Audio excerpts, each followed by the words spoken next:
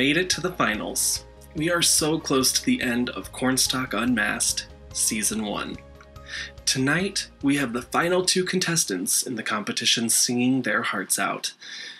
And I've got to tell you, they both came to win. Tonight might be the best performances we've seen all season. But before we get to those, we'll be unmasking the Penguin. Last week, our panel unanimously guessed that the Penguin was Alex Hunt. Now let's see if they were right. Hi everybody, it's me, Alex Hunt, in the Hunt Auditorium. I just wanted to give some quick thank yous. Thank you so much to the panel for all your comments and your kind words. Thank you so much to the other contestants. It's been so great to sing alongside so many well-known Peoria names. Thank you so much to Kenny, who is putting all of this together and putting all the time and energy it takes to get everybody's videos in. And thank you, special thank you to all of the people who are voting and donating to Cornstalk Theater. Cornstalk has been, my summer home really for the past 2 years. Has really been a big part of my life. And while this is no direct substitute, it has definitely been great to share our love for musical theater and performing and all that fun stuff. So I'm very excited to not have to sing under this giant mask anymore. Good luck to the final 2 contestants. I'm excited to see who takes away with the gold. Bye, everybody. Yes. Oh, Oh, gosh. You had a good Great run. job, Alex. Great job. We'll miss you and your scary mask. Yes, that was freaky. Fantastic job on the mask. Low creepy. A huge thank you to Alex for participating in Cornstalk Unmasked, and congratulations for making it to the final 3. Tonight, we'll be doing things a little differently with our contestant clues. I've asked Miss Piggy and Sheep to tell me about their theater journey. So before each performance, you'll get to learn a little more about our contestants. First up, Miss Piggy. I've been singing for as long as I can remember. I started out doing dinner theater at the age of 5, and I did my first musical when I was 8. Theater has always been a way of life for me. I never had a moment where I decided to do it. I was just always surrounded by it, and it felt natural. My family and I all did theater together, and I met some of my closest friends performing. After college, I wasn't able to do theater as much because of my work schedule, and not being able to perform really brought me down. I was finally able to change my work schedule and do a show recently, and it just felt like coming home again. In doing theater, I'm able to be my true self, and I'm able to pursue my passion and grow as an artist and an individual. I'm always so thankful for the mentors that supported me and encouraged me, and I'm also especially grateful for Cornstalk and being able to call it home. On my own, pretending he's beside me, all alone, I walk with him till morning. Without him, I feel his arms around me, and when I lose my way, I close my eyes, and he has found me. In the rain, the pavement shines like silver. All the lights are misty in the river. In the darkness, the trees are full of starlight, and all I see is him and me forever and forever. And I know it's only in my mind that I'm talking to myself and not to him. And although I know that he is blind, still I say there's a way for us. I love him, but when the night is over, he is gone. The river's just a river. Without him, the world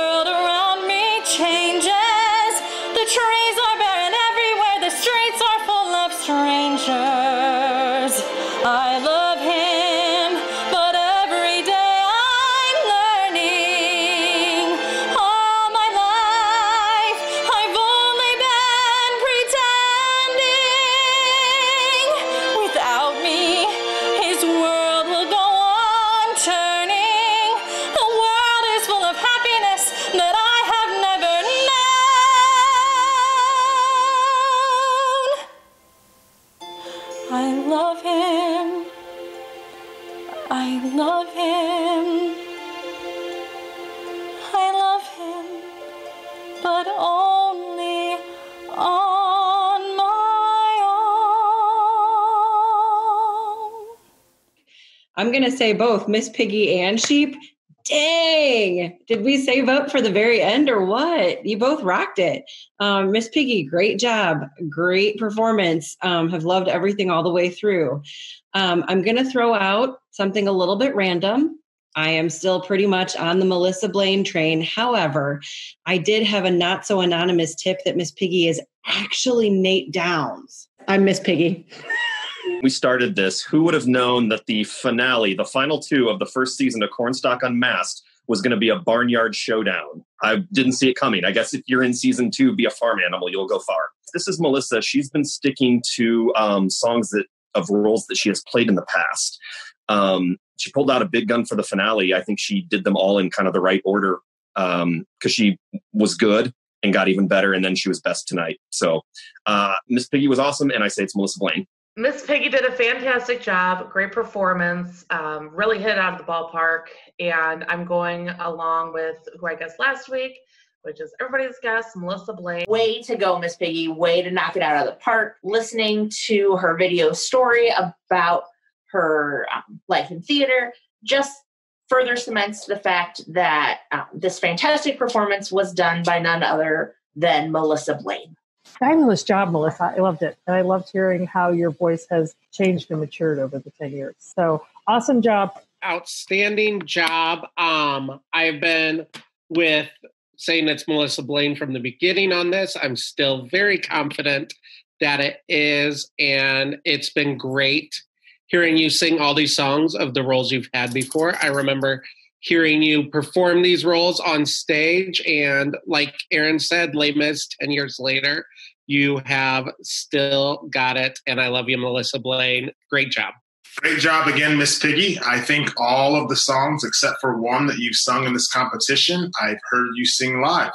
I saw you play this part at Cornstalk when you sang this, when Pam directed it. You sounded great then. You sounded great now. And once again, this is Melissa Blaine, Blaine, Blaine, Blaine, Blaine, Blaine, Blaine. Our panel thought this person was beneath the mask. Who do you think it is? And now, the sheep. Theater started for me back when I was really young. My aunt was in a high school production of The King and I was in kindergarten, and they were having auditions for children to play the royal children, and I was lucky enough to be one of the children who got to perform in the show. So that was the first show I ever saw, and the first show I ever got to be a part of. And then from there, my love of theater just grew. I stayed in theater all through grade school, and all through high school I was involved in all the high school productions I could be a part of. And because of my love of theater, I decided to go ahead and give it a shot in college. I had no idea what else I wanted to do, and being a Broadway star sounded like the best plan for me. So one of the many things that I learned a lot about in college was rejection.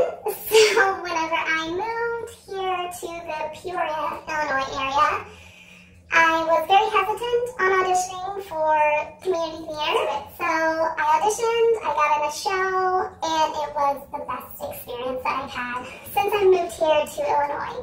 Because of theater, because of community theater specifically, because of Cornstalk and the other theaters around, I have made countless friends and so many memories, and I will cherish those memories forever.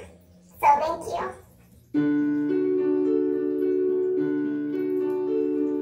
Think of me fondly when we said goodbye.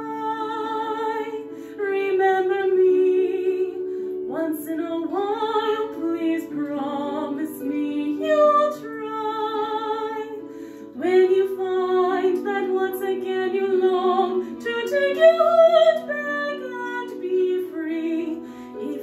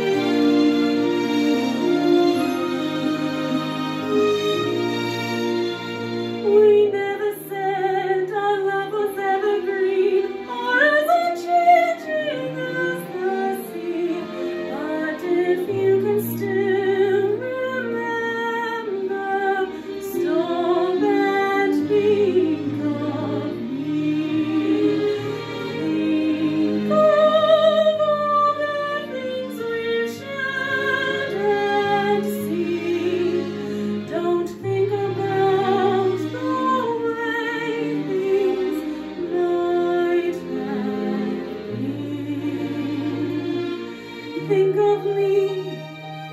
of me waking silent and resigned. Imagine me trying too hard to put you from my mind. Recall those days, look back on all those times. Think of the things we'll never do. There will never be a day when I won't think of you.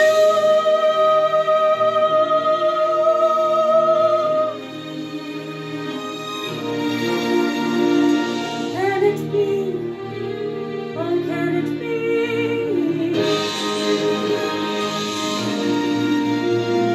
Long ago, it seems so long ago, how young and innocent we were.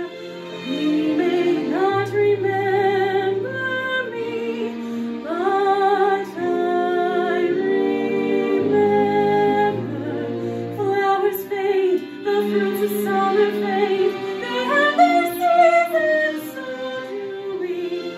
But if you can still remember, stop and me.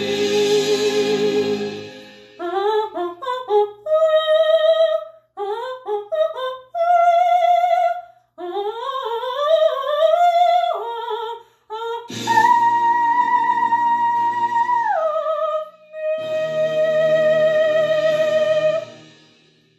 Sheep, I love your versatility as a singer. I did not expect you to sing a song like this, going from the belt for Don't Rain on My Parade, the Barbra Streisand, into a strong head voice for Think of Me from Phantom.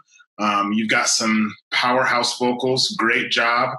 This has been the one that I have not been able to guess, but when she talked about moving to Peoria, everybody's been guessing Autumn, and she did just move to Peoria, and her first show was Rock of Ages. So based on the bandwagon, I'm going to guess Autumn. Wonderful job, Autumn. Love ya. Fantastic song choice. Beautiful voice, great performance.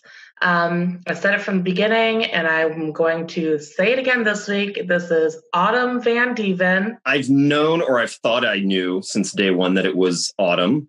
And I know Autumn's story about how she got into theater somewhat.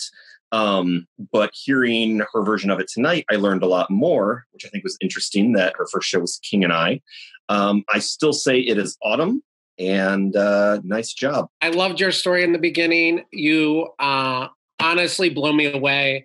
Like I said, Autumn, who's the sheep, we have not seen you do enough musicals in this area. So please audition for a musical. You have a fabulous voice. And I am a person that thinks Phantom of the Opera is very overrated, but I am a fan of yours, and you did a great job. Bob, beautiful.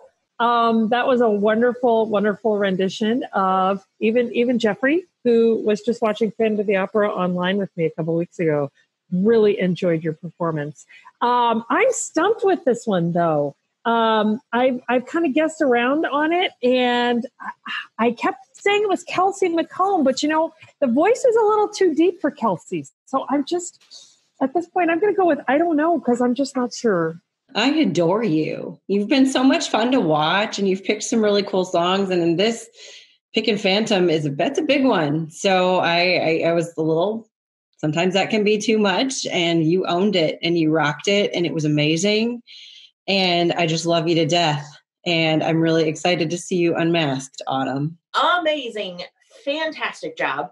I had the pleasure of going to school with Sierra Boggess, who obviously played Christine forever. And wow, you give her a run for her money. So way to go, Miss Autumn. We definitely need to see you on the stage more in singing roles. Our panel thought this person was beneath the mask. Who do you think it is? As I said before, two of the best performances this season. Congratulations to both Sheep and Miss Piggy on making it to the finals. Now it's your turn to vote for your absolute favorite performance. Both contestants will be unmasked in the next episode, but only one can claim the title of Cornstalk Unmasked Season 1 champion. Remember that when you vote tonight, a donation of $20 will get you a vote to bring back your favorite character, and $40 will get you a Cornstalk Unmasked t-shirt in royal blue. Tune in Wednesday at 7:30 p.m. for the season finale of Cornstalk Unmasked, where we'll find out the identity of the sheep and Miss Piggy. We'll also be bringing back one eliminated character, and we'll have an extra special surprise performance for you. Oh, and we'll crown the champion. Thanks again for all of your support. Now stay safe, and don't forget your mask.